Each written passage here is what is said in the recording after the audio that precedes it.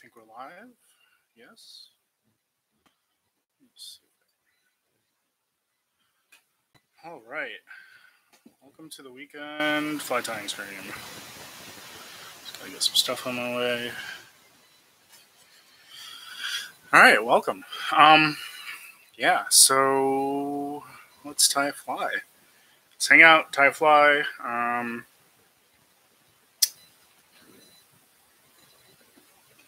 Wasn't quite sure what I was going to do coming into the weekend, but I think today we are going to tie a Helmsdale Doctor. This is a fly that I've never tied before. I don't know much about it, but I've kind of, since tying the 3 men in a tub trio, the butcher, baker, candlestick maker, all from Francis, I've kind of decided that I want to try and do more of these series of flies. So like I'd like to tie all of the different doctors, or maybe all of the different versions of the butcher. So yeah, so we're gonna tie this one. I'm probably not gonna do like all of the doctors all in a row. A lot of them are very, very similar and have very similar materials lists, so that would get boring pretty quickly. But we'll do a few here and there, and eventually I'll be able to show you an entire plate of doctors. We'll probably do the same with the different butchers, and I'd also like to do so there are a number of different variants on pophams, and also popham like flies. Let me just pull up my recipe list here. There's a fly called the Indian crow, in some references, I believe that's what it's called, that has a popham-like body with the veiled Indian crow veilings. And there are just a number of different similar styles of flies. Also, there are lots of variations on the popham. I think one of the more interesting variants on the popham is the Francis version, which, if you look in the book, the illustration doesn't match the description. The description describes a fly in which the Indian crow are tied only underneath the hook, like a hackle, and the butts at the joints are peacock herl and not ostrich herl. But if you look at the plate is clearly illustrating something more similar to, say, like a Pryce Tannat popham, or I think the popham from maybe Kelson. I don't know. I'd have to look that one up. But so it's an interesting popham because it's totally different in the description, even though the illustration is closer to what we traditionally think of as a popham. And in fact, I actually have a version to show you.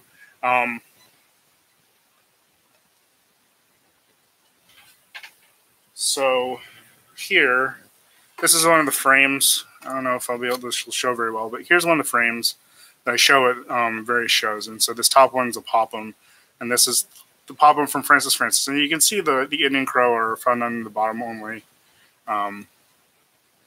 So it's very interesting popham.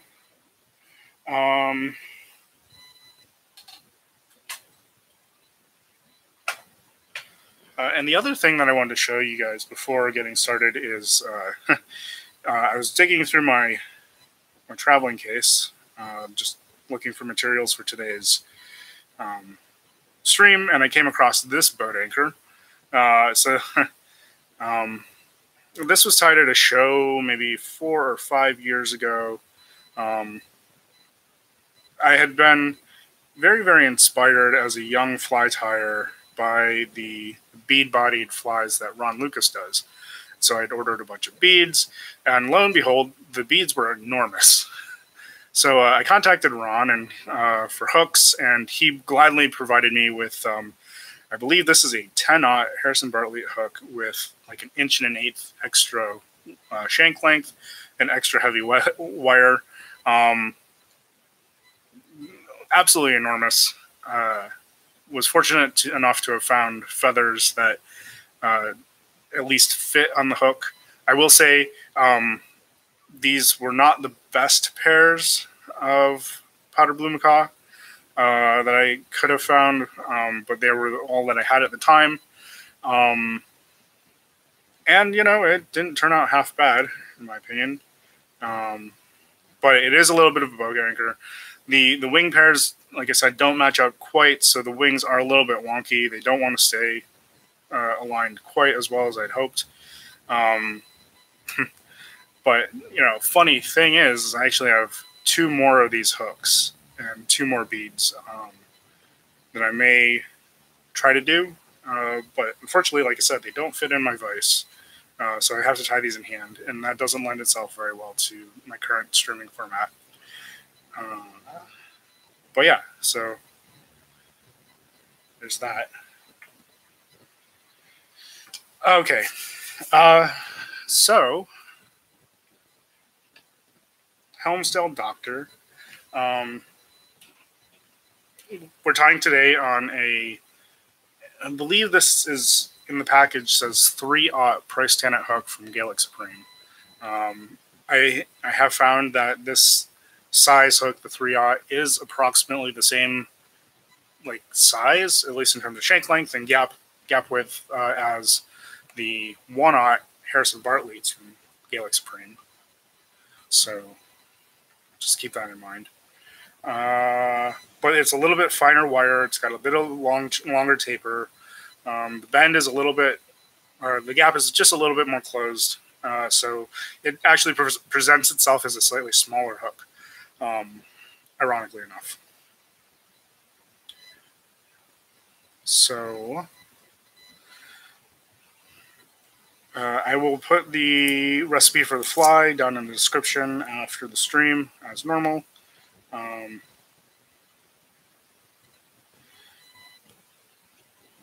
But and during the stream, I'm going to have to be flipping back and forth to my recipe list.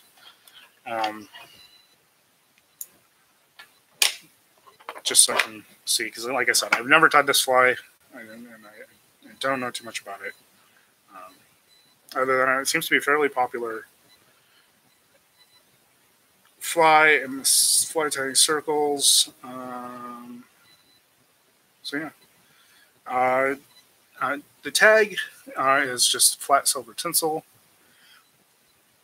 And I've got, so I found my vintage fine silver. I've got a ton of this stuff. I didn't realize I had this much. This is a pretty stout spool.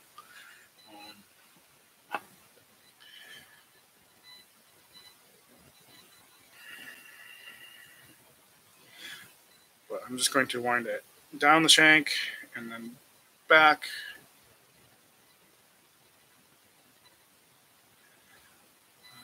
I'm going to need some extra light, so I'm going to be a little bit washed out here for a moment. This is pretty fiddly, fine tinsel.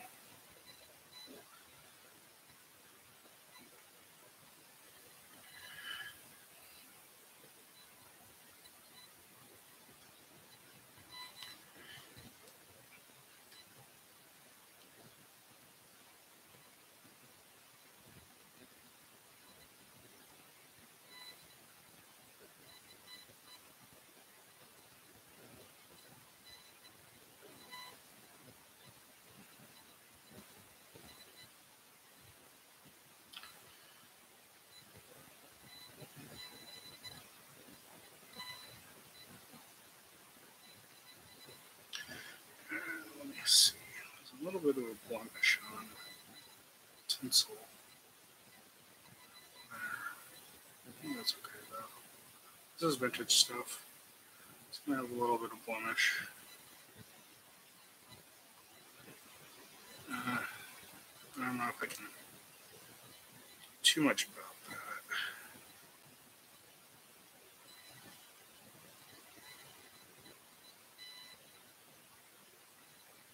It's got a nice taper. Of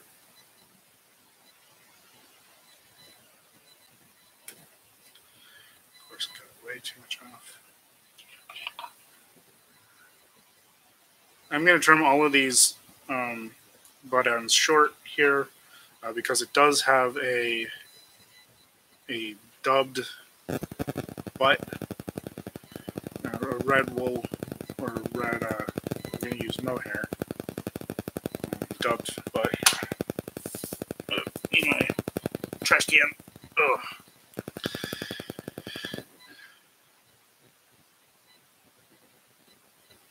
All right. I'm going to pick a topping for the tail.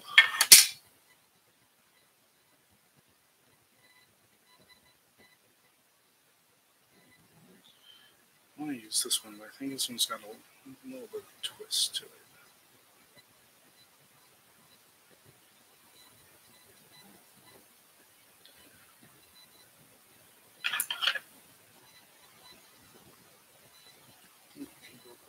Twist, however.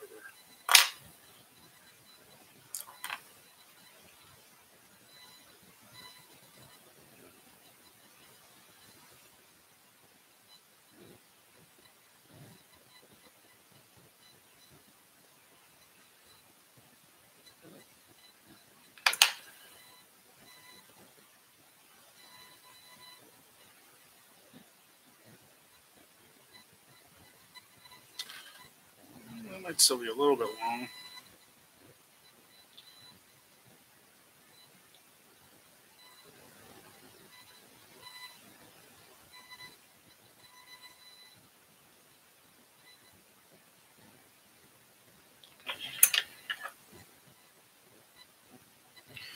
Again, all I'm doing is trimming the excess fibers down to stubble, and then I'm using that stubble to make my tie-in point a little bit more secure.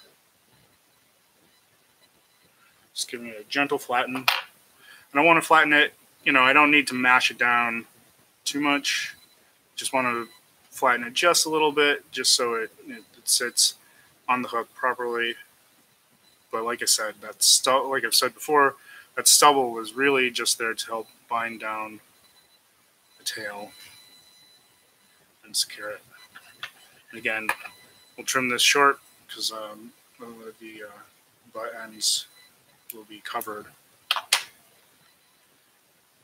So I'm going to take away a couple wraps, maintaining pressure. I'll wax my thread just right there at the tie-in point. As usual,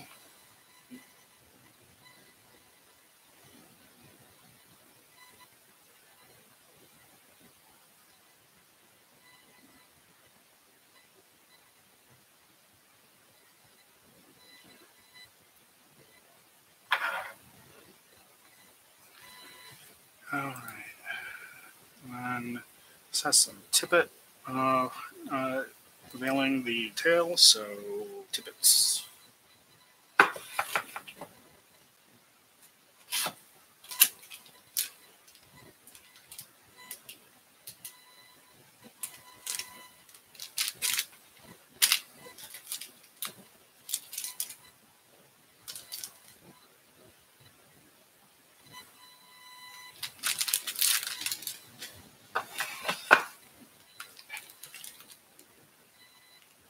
I was just looking for one with slightly narrower barring. So if you look, the tippet, they have a certain distance here. I think this one has slightly narrower bars and slightly brighter orange on their smaller feathers.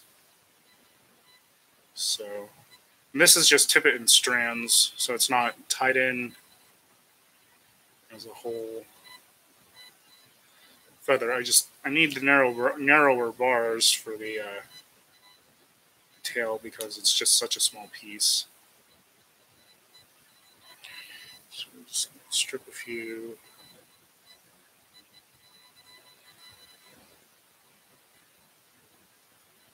Here.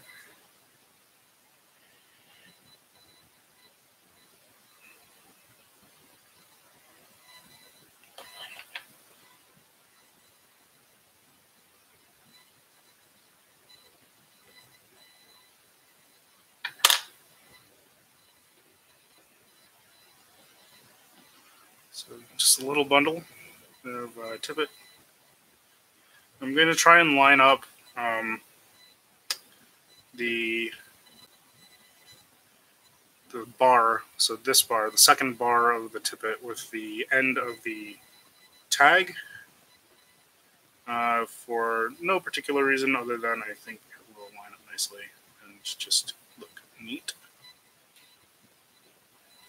Okay, I'm going to line that all the way down to there. Just make sure it's centered on top of the tail. Veils it nicely. Okay.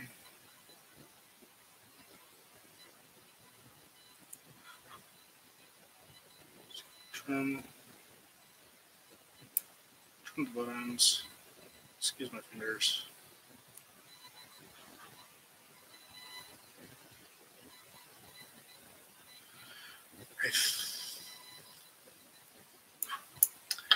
All right. Next is a red wool butt, dubbed. But I'm not going to use wool. On this size fly, this is just a, it says 3/0, but it's really a 1/0. So wool might be a little bit coarse for a hook this size, but we're going to use mohair like usual.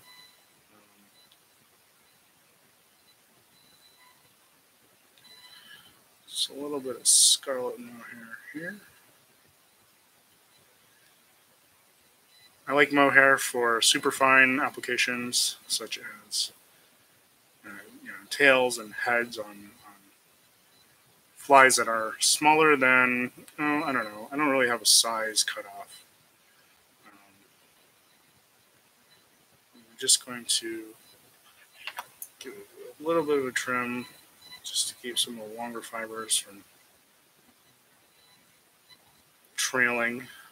Just neaten it up a little bit. That looks nice. All right, so the body has a fine silver, oval silver tinsel rib, no hackle, no body hackle, that is. So we're just going to use, we're actually going to use, this is Lagarten, and it's extra small. It's extra strong. Oof.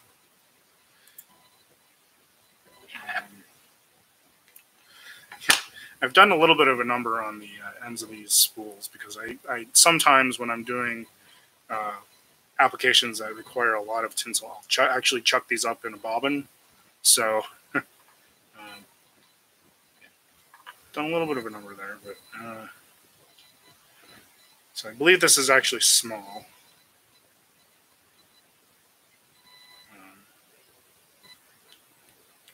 We're just going to bind that down there. Now, there's no body hackle, so we're not going to worry about figuring out where to tie it in.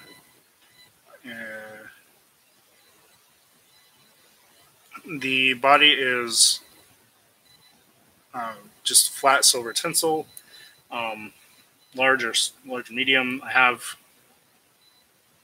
medium silver. Now, one of the really important things about tinsel is because tinsel is kind of more of a rigid body material, you want your underbody to be super even. And it doesn't necessarily have to be like smooth. You just don't want there to be any lumps or bumps in it, because if there are lumps or bumps, they will come through the tinsel, because the tinsel, if it sits on a bump, because it's flat and rigid, it sits on a bump, there'll be a clear bump in the tinsel. So we're going to be very careful about winding this forward.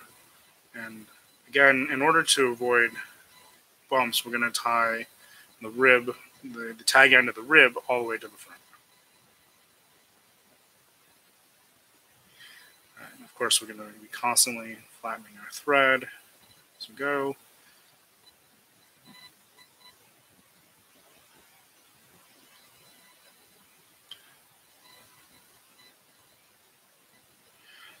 And if we come across any, places in the underbody where we might have made a extra bump or a valley or a divot, we can correct that with the tying thread at this point. It doesn't matter so much. I will say, as long as everything about the underbody is smooth, it doesn't matter, what kind of taper there is, or if, for example, in this case, as I'm winding my tying thread forward, the tag end of the tinsel, the rib, is kind of migrating from the side to the bottom. That doesn't matter so much as long as it does it smoothly and without any bumps.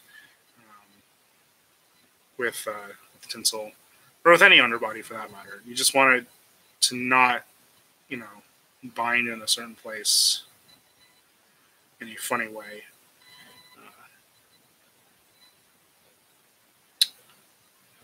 Otherwise, that will definitely show through.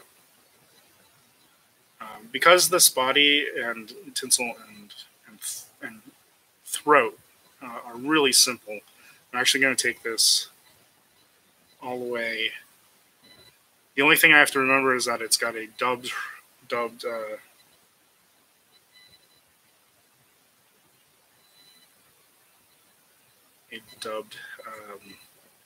wool head.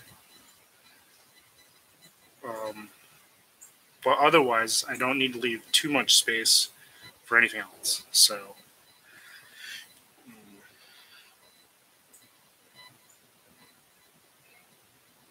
suppose that's. Now, in order to avoid having a lump, because when you tie in something flat, such as tinsel, it's got to fold over in order to wrap smoothly. You'll end up with a slight lump at the tie-in point.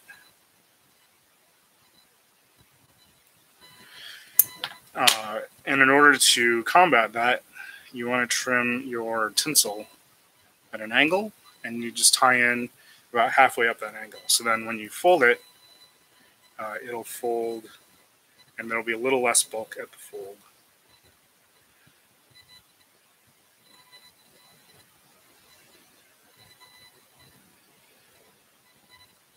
Just bite it down, wraps forward,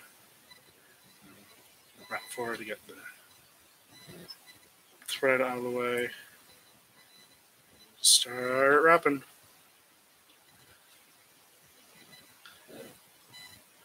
Do have a little bit of a lump where I tied off the underbody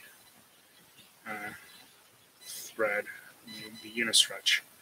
So there's going to be a little bit of a lump there, but I think that'll be hidden by the throat.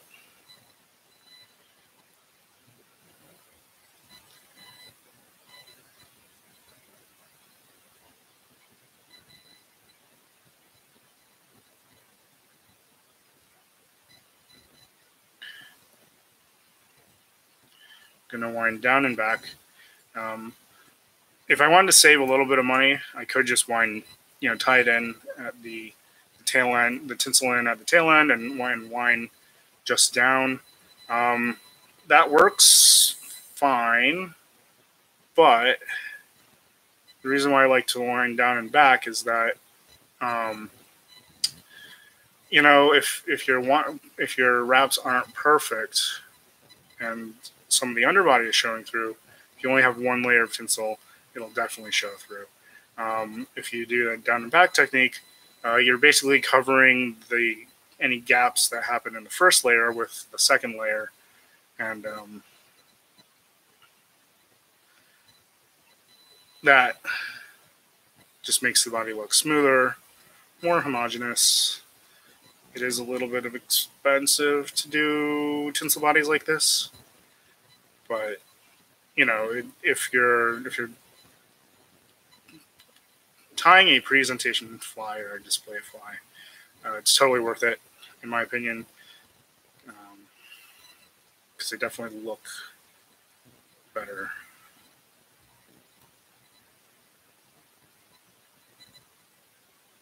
Take that all the way, tie it in point, and tie it off underneath. When you're tying off tinsel that's this broad, what I like to do is I just like to tie it off, and then cut it at a bias, and that gives me a little bit more surface area to tie it off while not adding too much more bulk. I'm going to tie that down thoroughly, again, because it's such a heavy tinsel. And as you can see, here, I'll turn off the light now that I don't need it. As you can see, this is a perfectly smooth and even tinsel body. Yeah, if you go on my Etsy and you wonder why certain flies are more expensive than others, it has to do with both the feathers that are on it, the hook that it's tied on, and also whether or not I used a large amount of tinsel.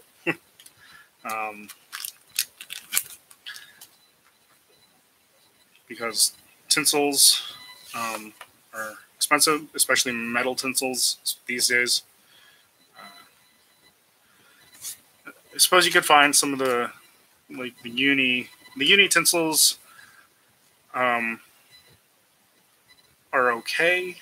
I think they're like $6 or $8 a spool.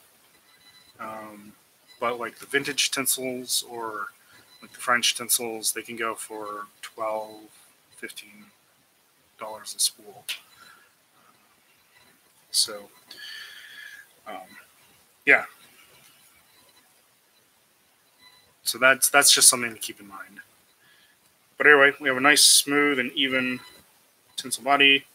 I'm just going to wrap, and we're actually going to wrap a fairly large number of ribs, of turns of rib, because there is no hackle, and so just in order to give the body some visual appeal, we'll wrap a few extra. Normally I do 5 on a classic fly like this.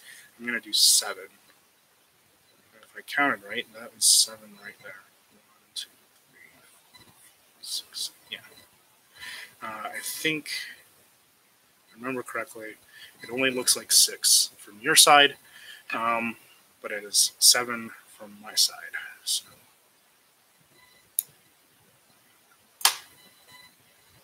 just going to tie that down.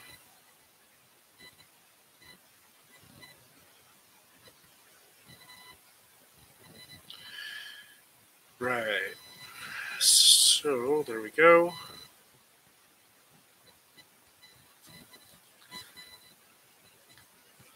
So yeah, this is a pretty simple fly. Nothing out of the ordinary.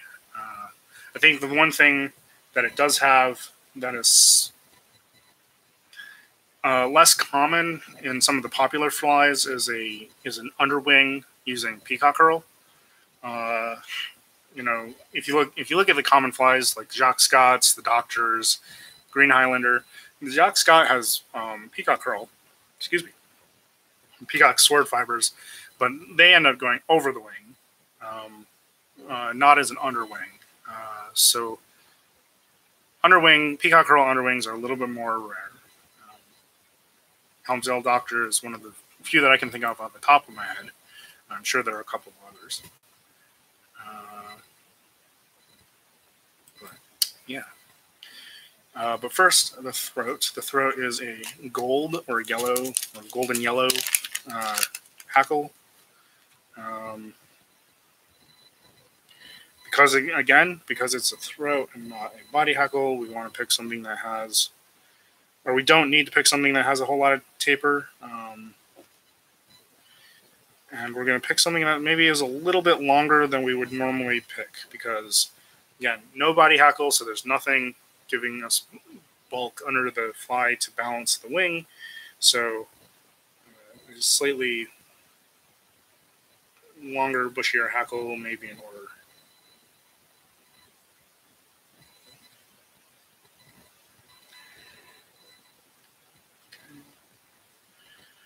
Just unwind a few wraps here. To wax my thread.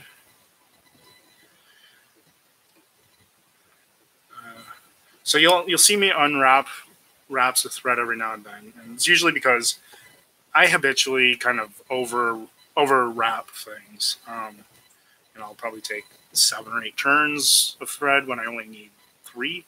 So I've kind of built it into a habit that I usually unwrap a couple of turns.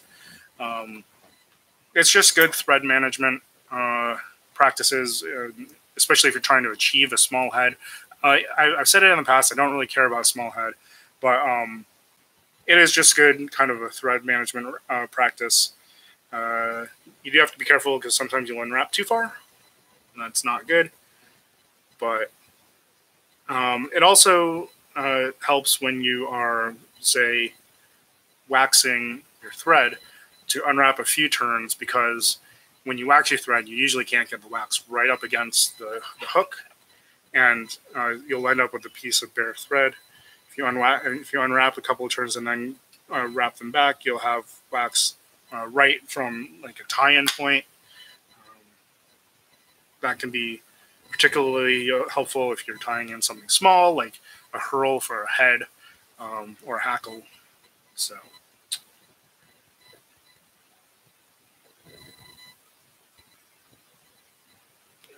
But, there's certain areas where you don't want to build up bulk if you can help it. Under a hackle is one of them, because the hackle will add its own bulk because of its stem. And then, if you have a tail, if you have a tail section that doesn't have a butt, then you want to try to avoid building up bulk there. So again, I'm just folding the hackle as I go, just generally sweeping the hackle fibers back so they don't get caught under the stem going forward. Wrap a fairly robust hackle. I'm just keeping an eye on making sure that every turn of hackle is immediately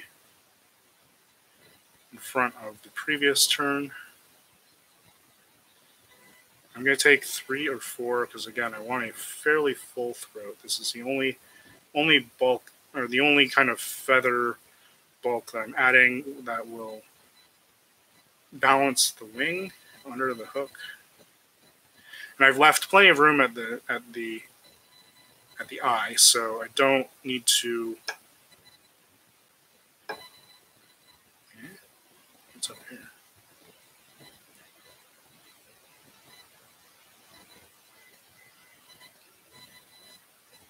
So I don't need to worry about crowding the eye.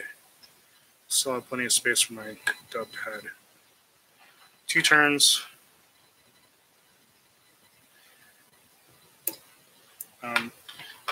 Learning to manipulate. So you'll notice that I've made those turns with my left hand.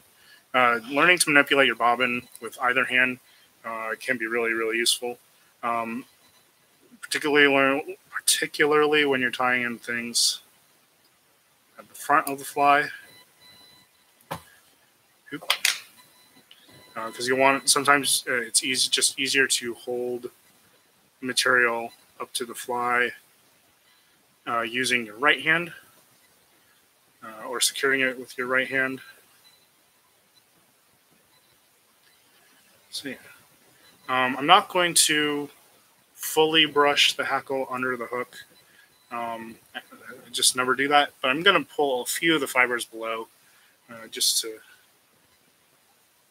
add just a little bit more density to the underside of the hook. Okay, and as usual, we're going to have to build up a little bit of thread bulk right here at the hackle tie-in point because hackle is going to interfere with the wing mounting.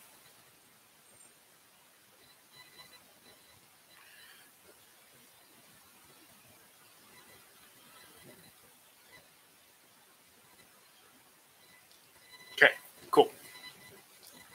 So normally here, I would switch to black thread. If I were doing a fly with a black head, or black herl head or a black lacquered head, I'd switch to black thread. But this has a red dubbed head, and I have found when using this very fine mohair that black thread can show through the dubbing. So I'm going to stick with white thread.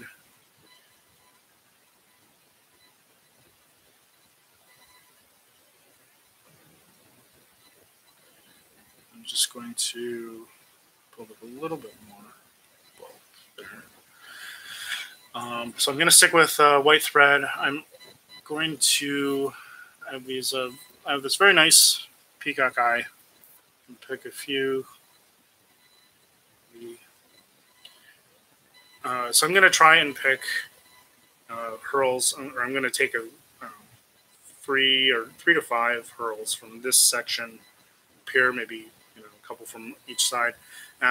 Mostly because these are fine, fairly fine herls, but they're also of a fairly good color. Because some of these, you get further down in the eye stalk, and these turn to more of a bronze. And I think I want a more green herl, and so these have green tips, and so I think I'm going to use some of those. And I think I'm going to use like 3 from one side, 2 from the other. I don't want too many of these. I just need enough for a bundle, and by taking some from each side, I balance you kind of sort of help balance the forces, because again, these have a bit of a curvature. By balancing the forces, you kind of come up with kind of a bundle by consensus. So you get like a slightly more compact bundle.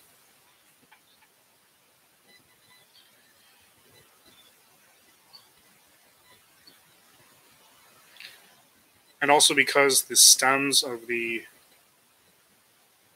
herls are flat, when you tie them in, they'll try to go separate ways. Kind of don't want that.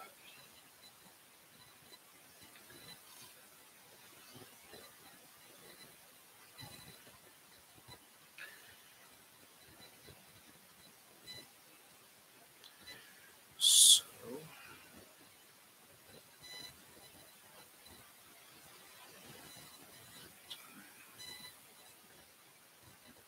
soft loop. I'm going to pause and see how that turned out. A little bit of pull just to line up with thread. So if you're having trouble with, as you tie something in, if you're having trouble with the thread slipping towards the eye, you can always just give the wing material or wing component a gentle pull to the rear, and that'll just bring the thread back into alignment with the tying point that you desire. So with that, I'm going to unwrap one thread. I'm going to wax thread. So I'm going to trim these right away so they don't get in the way of mounting the wing. Like I said, I've never tied a peacock herl underwing. These seem pretty pliable. I'm pretty impressed. I think part of that is just choosing finer peacock herls.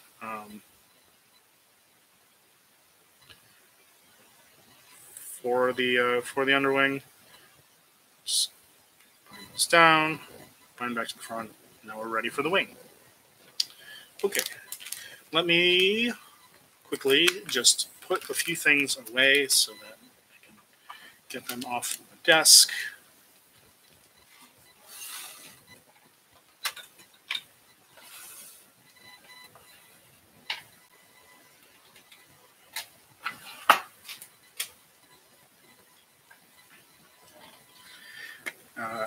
and I save. So these tail ends of tinsel, all of these I'm going to save for future work, and I just toss them into an Altoid tin,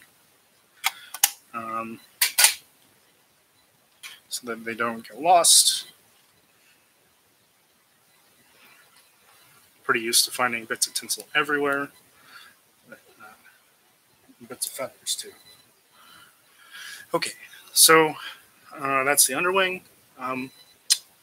Yeah, normally I would stop here and say, hey, we'll do the wing next week, but this is a simple enough fly, I think, that we should be able to build a wing and mount it today.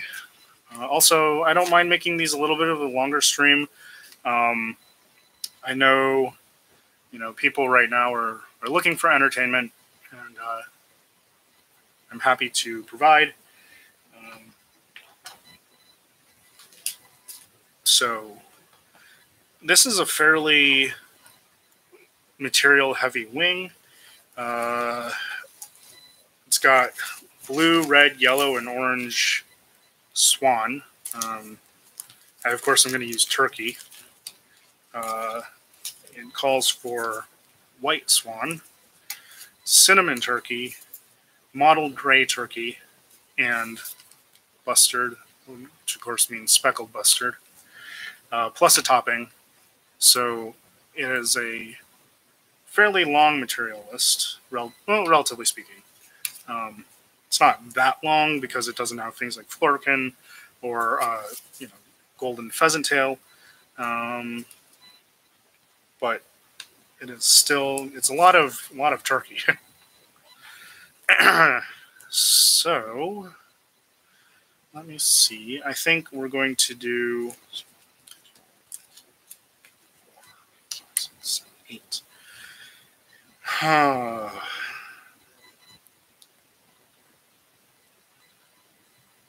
So we're going to do 2 bars of each. That'll give us 16 bars.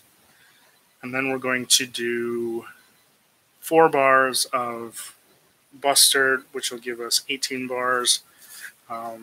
For a 1/0 hook, that will be plenty thick.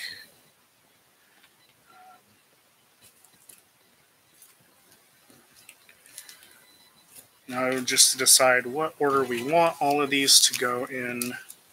Now I like the idea of interspersing the non-colored,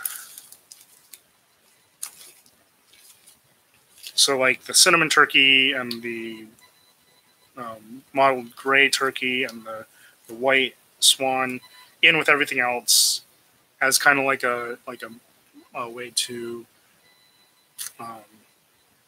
break up all the colors. I think because some of the choices like white and mottled gray are fairly pale, the mixture that I'm going to do is going to leave those like in full segments, and because I'm only doing 2 bars of each color, I think I'm going to leave those in full. So we might just end up with a full bar of bustard at the top. Well, let's see. So I'm going to go from light to dark with the colors. I'm going to go light to dark, so yellow, orange, red, blue. Even though the blue is technically lighter than the red that I have, it will read darker. But then I'm with the kind of the neutral tone turkey, I'm going to go dark to light, so that the white and the gray stand out a little bit more between the darker colors. So, and you can't see it, but I've laid out my materials here in front of me in the order that I'm going to build them, just so I can get an idea. And I actually kind of like that idea a lot. So yeah, this is how we're going to do it. 2 bars of yellow.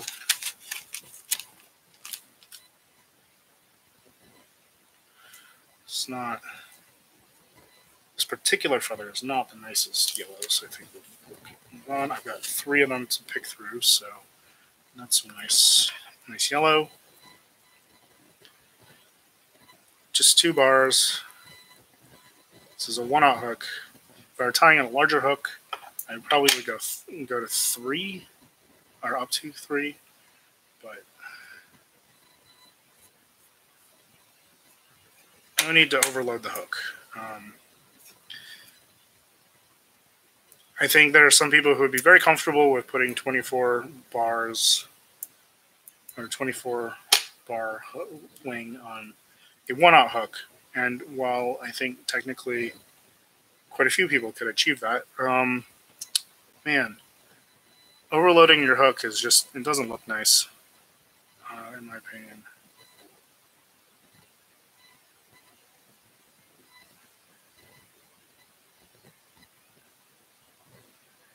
A lot of people tie their salmon flies kind of top heavy, in my opinion.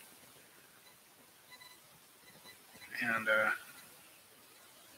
you know, it's a style for sure. People like large wings. But, you know, my opinion is that if you're going to tie a large wing, tie it on a large hook.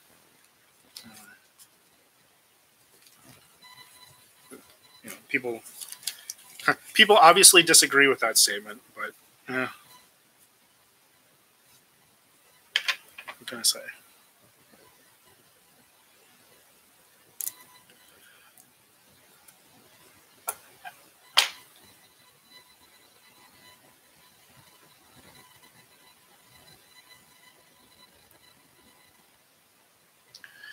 All right, so to marry these slim strips, all I'm doing is just placing them next to each other and then gently pushing them close enough so that the barbs will mesh. So there's the yellow, cinnamon turkey, and orange. And my lights are starting to freak out. I need mottled gray, and this is a mottled turkey tail, but I'm going to take from this grayer portion here. It might even contain a little bit of the black, the charcoal from the black tip, but that's okay. So I'm going to have to turn this light off because it's a little bit in my face. Yeah, I bought this kind of inexpensive like LED desk light, and it's great. It has some great function, but I have noticed that it has started to like flicker after a certain amount of time on, which I suppose you get what you pay for.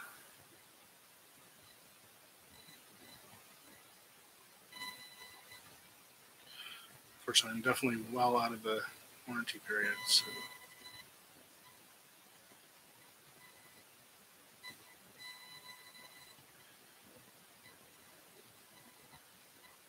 So there's that.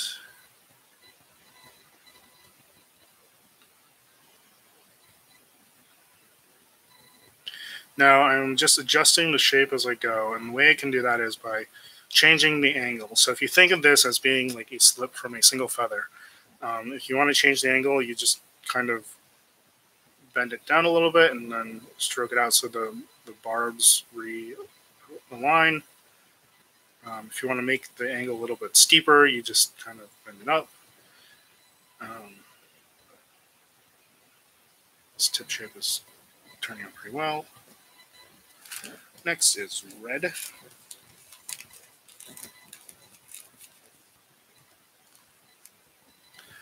Some beautiful, beautiful red turkey here.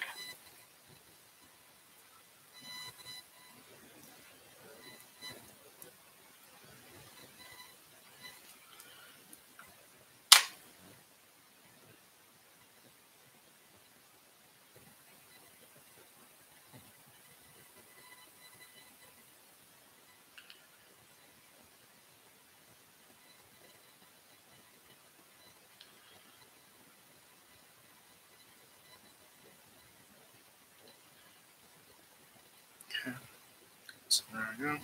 Like I said, the red's pretty dark, but that's okay. And we have some beautiful Holland white. Well, this isn't Holland white. This is like a pale palm.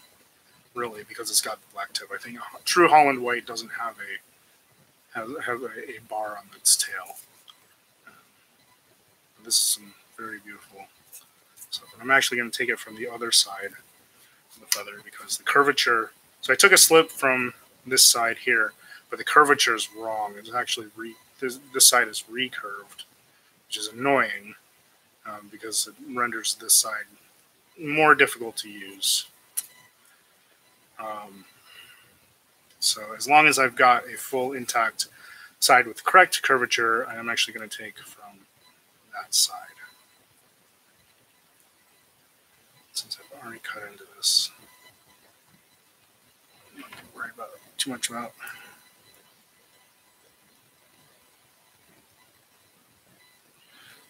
But as you can see, white is a fairly uncommon color.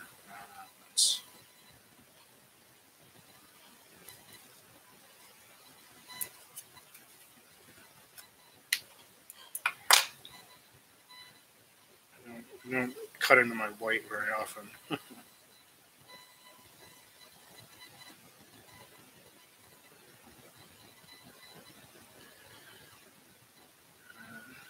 Okay. So the white fiber is the shortest of them all by a fair margin, but it's still plenty long enough for the fly. So I'm going to do blue.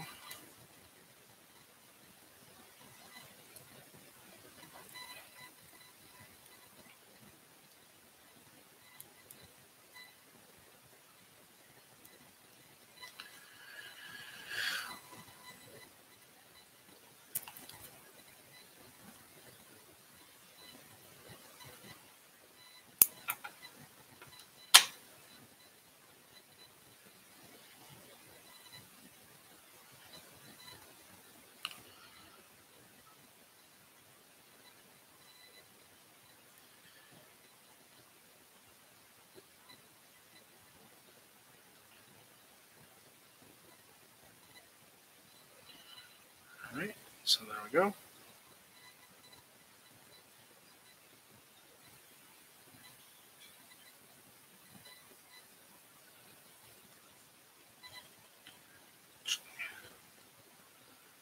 The tip of the blue is just a little bit long, so pull it apart and remarry it.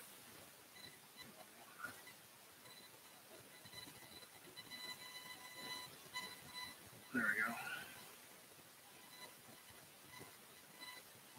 Just realized we have red, white, and blue at the top. So this fly is either going to be slightly American or slightly French. Then we're going to do 4 bars of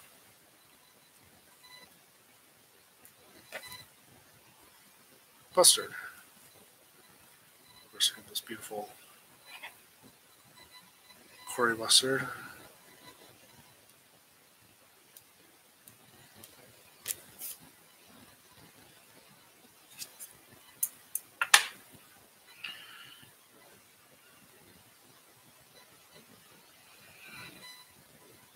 Place the whole slab right on top, and then decide whether we want to mix it in a little bit more or not.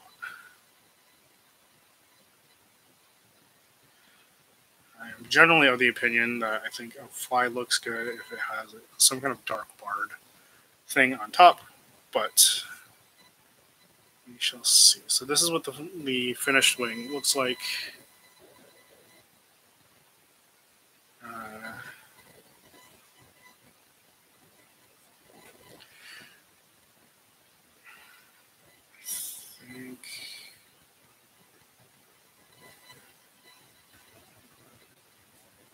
I think it'll look pretty good.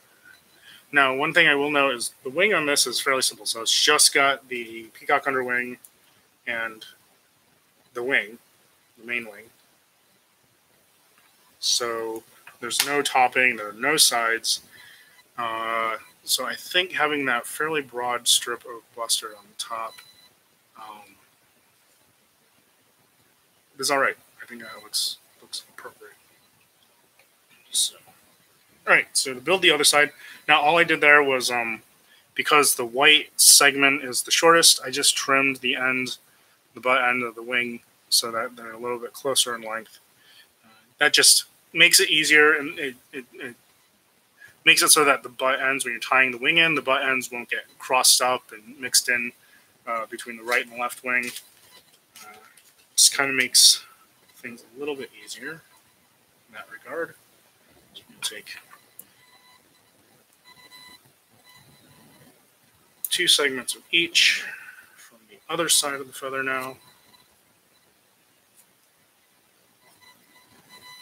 For in my case, the far wing.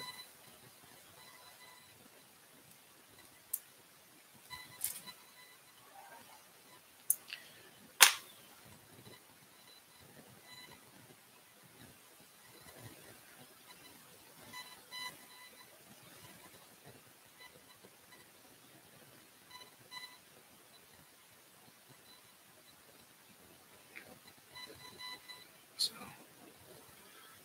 2 yellow, 2 cinnamon.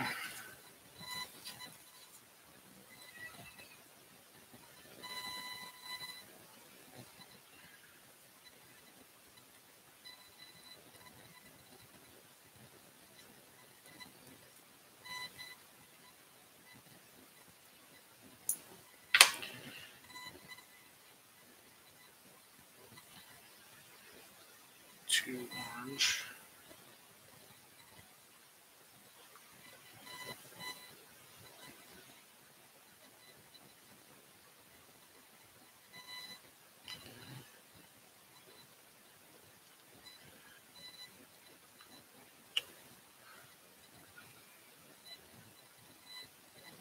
Go. 2 gray barred, or gray mottled. 2 bars of gray mottled turkey.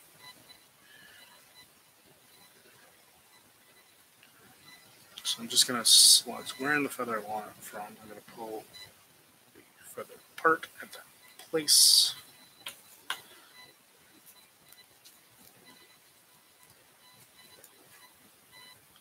And so this feather likely had pretty nice white tips, but in the process of being a turkey, the turkey managed to essentially chew them off. Although I'm sure they weren't chewed off by the turkey. Might have been pecked off by the turkeys in the pen, or just ground off on the ground. So that's the gray.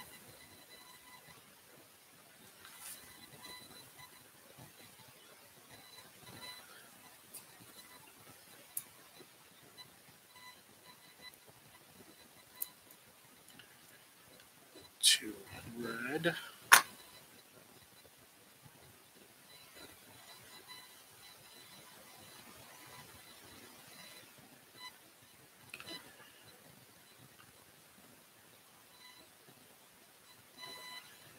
So I'd be very interested to hear what you've all been doing with your time at home, fly tying wise. What are the patterns you've been working on?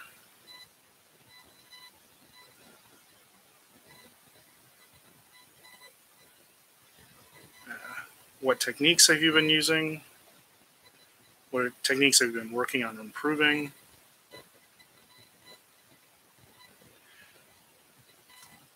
So feel free to comment below.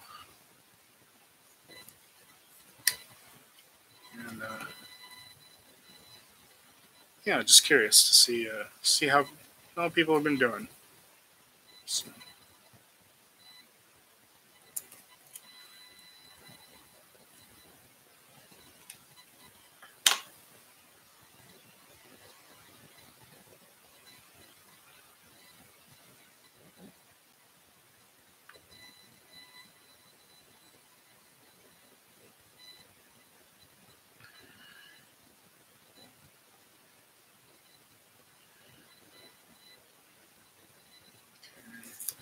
It's white, just blue, and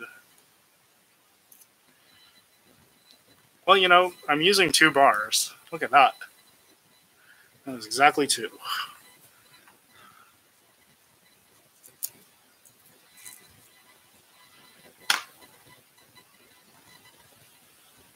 talk about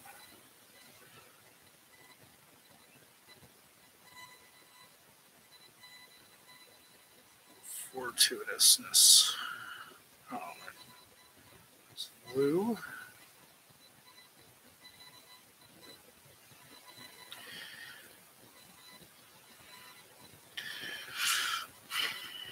Okay. Next. Bustard.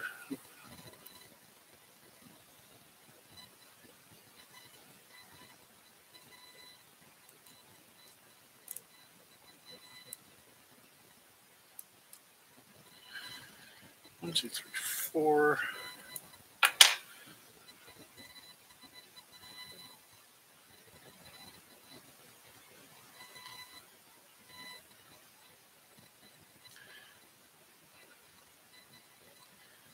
The angle on the tips of this are just a little bit up the bustard's a little bit sharp, so I'm just going to change the angle a little bit just by gently manipulating the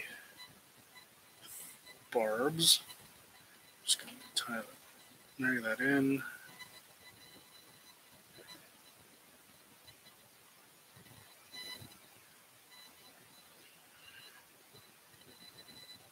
So there we go. That's the far wing. Again, I'm going to trim the butt ends just so they're all probably closer in length. Just makes it easier. I'm tying the wing end. So there we have our, try not to drop them. We have our two wings, mirror images of each other, looking pretty good. I'm going to just move around some feathers because I need a little space. And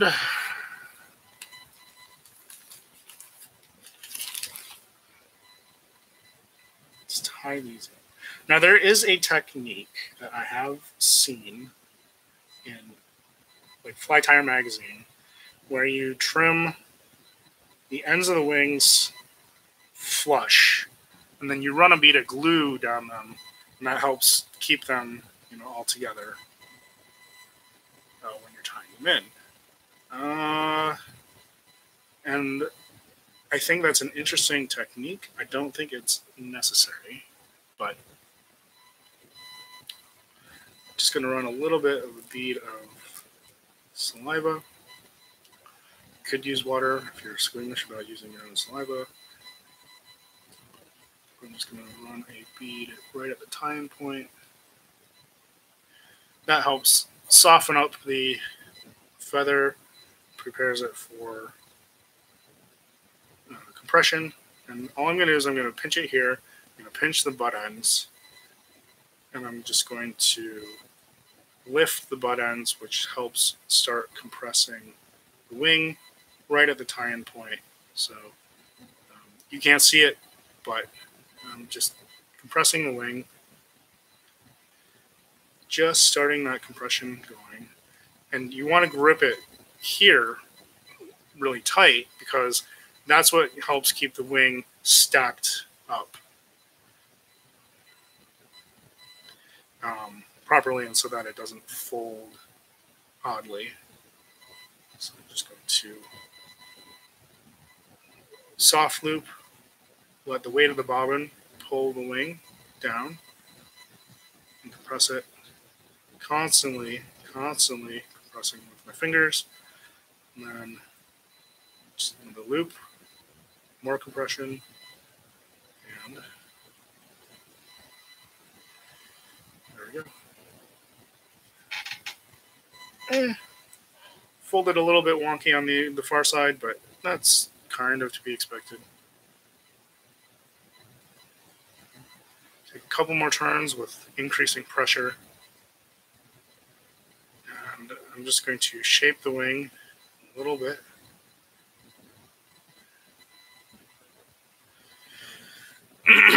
And there we go. So now to trim it, I'm going to grip it right at the tie-in point. And I'm going to gently trim in small segments the butt ends of the wing.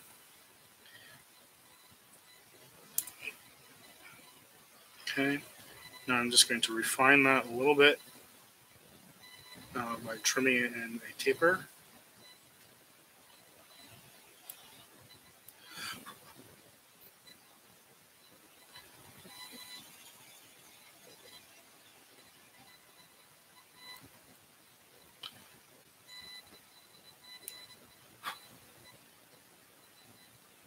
Excuse my fingers again. Again, I'm pinching it right here at the wing tie-in point really tightly so that the wing doesn't shift while I trim butt ends. Because most scissors, when you cut, they cut, they have a certain amount of shearing force, and they can cause, and that force can introduce a bit of rotation into the wing. So we want to be careful not to let that happen. Then I'm just going to take our thread, I'm going to wax it as usual, always with wax thread. Wind down the butt ends of the wing. This just gets a topping and a dubbed red head, and that's it. So this is a, simple fly.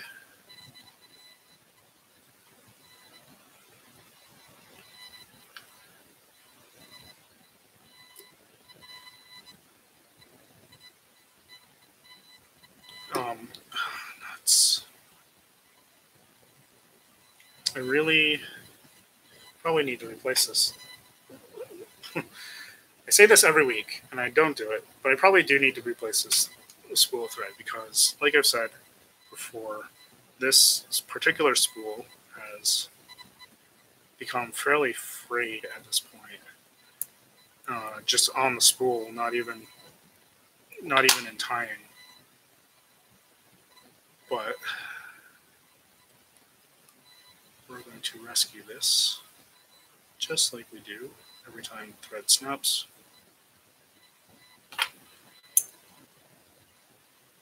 I'm not panicking, or trying not to panic. Soft looping the hell out of it and waxing the thread.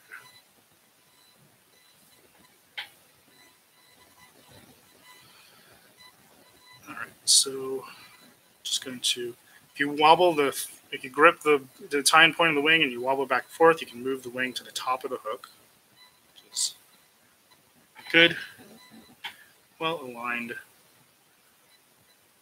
Just going to bind it down a little bit more here.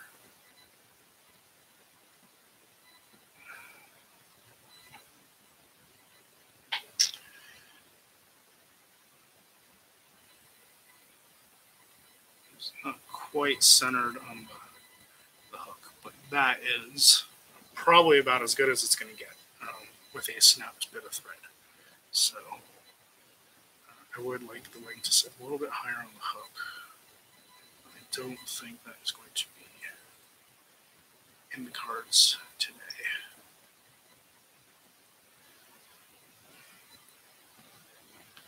All right. So with that,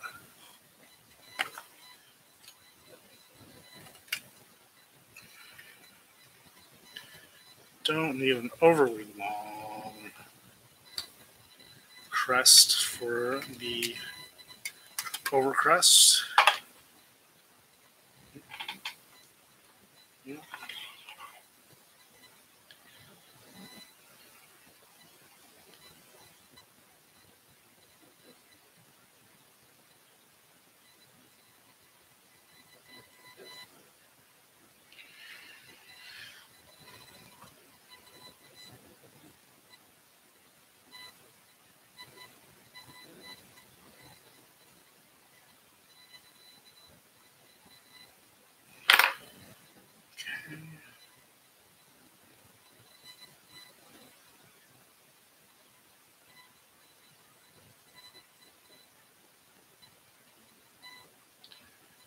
Tie it in on the top.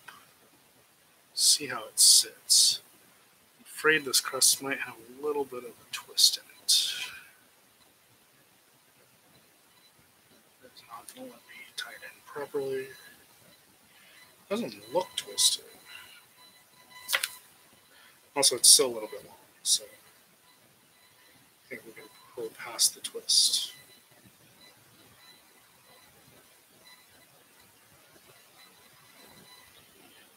So unlike the tail, we're just tying. We're going to strip the extra barbs down to where we want to tie it in. And then we'll flatten it. We can correct a little bit of twist by flattening it. Give a little bit of a kink so that it rides up and over the wing. You might have to do this a couple of times because you want your crest to be at the proper length, which most people hold as just meeting the tail right at the tip, or meeting the tip of the wing, depending on how you like it. That is pretty close.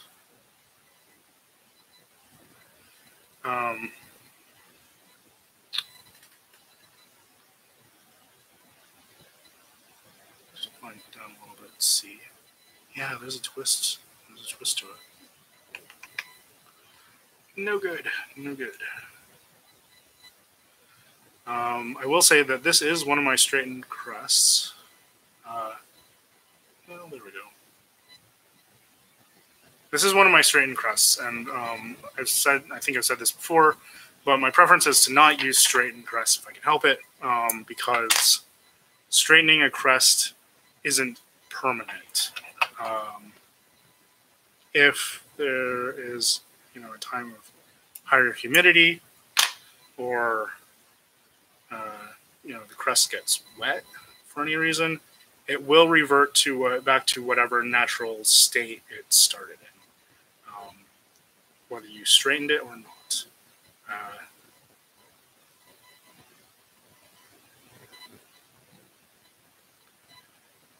But that is about as good as it's going to get. So there we go.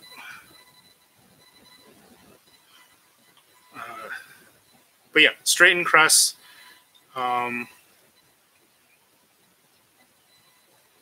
Will revert to whatever state they were on the bird, or however they grew, out of the bird. If there's a little bit of humidity, or if they get wet, like I said. So, straightened crests are great. They look good, but, they're hard to keep straight. You can do a few things once they're on the, if they're on the fly, such as, pairing them up with a crest that's maybe has a twist in the opposite direction. When you mount them in a frame, you can, make it so the frame pushes the crest towards center.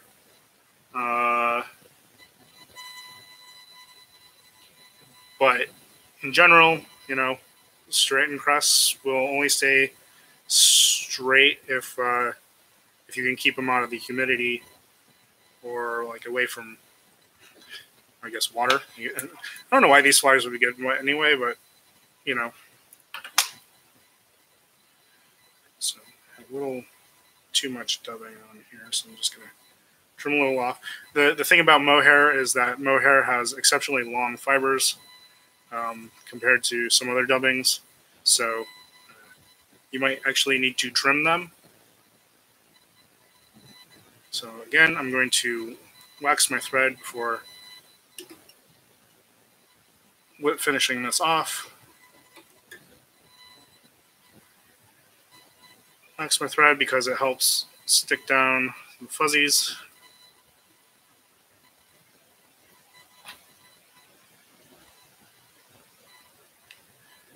Whip finish.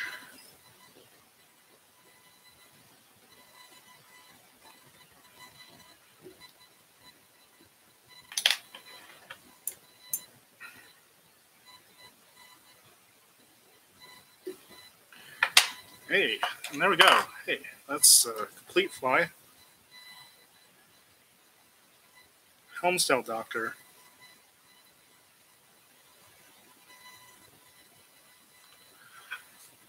I like this. I like this pattern. I like this version of a doctor. It's pretty simple though. Maybe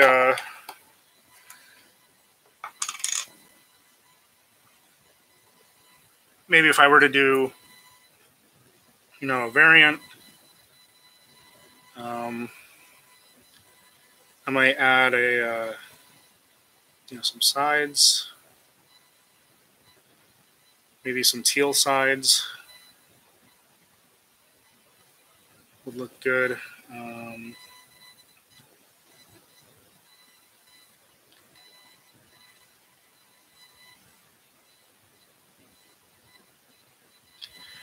Mallard roof wouldn't be too bad. And certainly having a mallard roof would give you some additional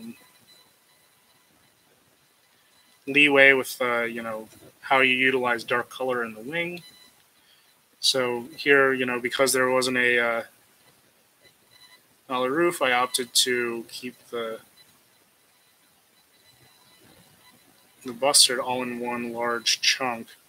And I feel like if there had been a mallard roof, I might be more tempted to mix the bustard into the wing.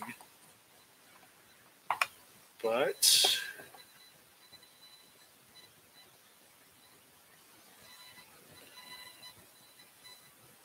I didn't, so I didn't.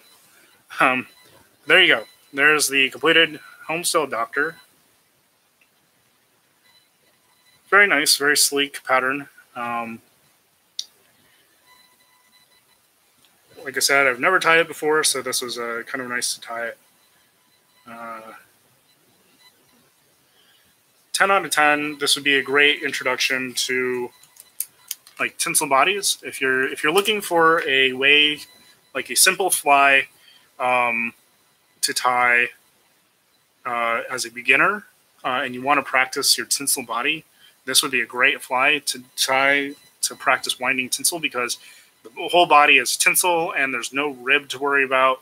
Or sorry, there's no hackle to worry about. You get a nice rib. The wing is simple enough that if you're uncomfortable with winging flies, you can practice your tinsel body without having an overly complicated wing. And it's attractive. Certainly is attractive. So, yeah, I would definitely consider this, potentially a good beginner's fly for practicing tinsel bodies. So yeah, there's not much more to say about it. Simple fly, straightforward, really nice. I like the wing, the way the wing turned out in this version. And yeah, so if you'd like to see other doctors, black doctors, silver doctors, blue doctors, even a dark blue doctor variant, you can check out my Instagram at justwondering.brad. I am going to be running a giveaway on my Instagram once I hit 500 followers. Kind of stalled out for the last couple of weeks around 450. So if you want to share my Instagram with your friends, let them know about the giveaway. I'll be giving away, I think right now I've got maybe 10 or a dozen fishing flies that I've tied. They're mostly Mary Orvis Marbury flies. There are some mixed winglettes and some simpler salmon flies. So there's those. So yeah, so when I hit 500 followers, I'll be doing a giveaway. And then if you would like to support, wow, all the sirens. Sorry, I have my window open because it gets stuff in here. But if you want to support the stream by purchasing a fly, or if you want to purchase a fly you've seen me tie, you can head on over to my Etsy shop, Studio1213. All of the money that I earn through the Etsy shop goes back towards improving the stream. I'm very fortunate that I don't have to rely on the income from my fly tying. So I'm able to take all of that money, turn it back around, put it into the stream. I can buy more materials, I can buy more hooks. Right now, I'm doing a push to purchase an upgraded computer so that I can start doing video editing. I'd really like to do some kind of close-up how-to videos, but right now I'm running kind of a stock laptop, and that's not very good for video editing, especially if I want to do like more kind of close-in, high-definition videography. So yeah, that's my current financial push over on the studio or the Etsy shop. But yeah, thanks for hanging out. I hope everybody is staying safe and healthy through these times. I've been considering maybe streaming a bit more often to help, provide a little bit more entertainment for people who are, stuck inside. Let me know in the comments if you'd like me to stream more often, and if you'd watch. But yeah, thanks for hanging out, and I'll see you next time. Take care.